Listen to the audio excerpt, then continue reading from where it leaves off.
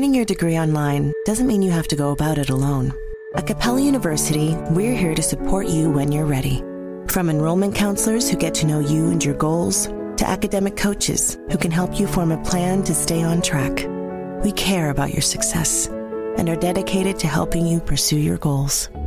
Going back to school is a big step, but having support at every step of your academic journey can make a big difference.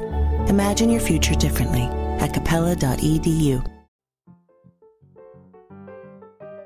Welcome to Friday Follies, right here on the Mutual Audio Network.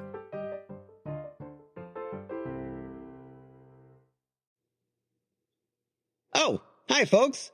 Let's see what's happening on today's edition of Friday Follies. Basically, that rocks. Oh, hey Lenny. I was just about to announce the lineup. Do you want to help out? Basically, yeah. Basically, I'll listen. Okay. Well, first up, it's episode 299 of Bells in the Batfry. Yep, definitely not episode 298. It's 299. The Batfry gang has gathered at a fast food joint to figure out what to do for episode 300, which would be the next episode, because this one is definitely episode 299. Basically, I don't do fast food. Because basically... It's fast? Whoa. How did you do that?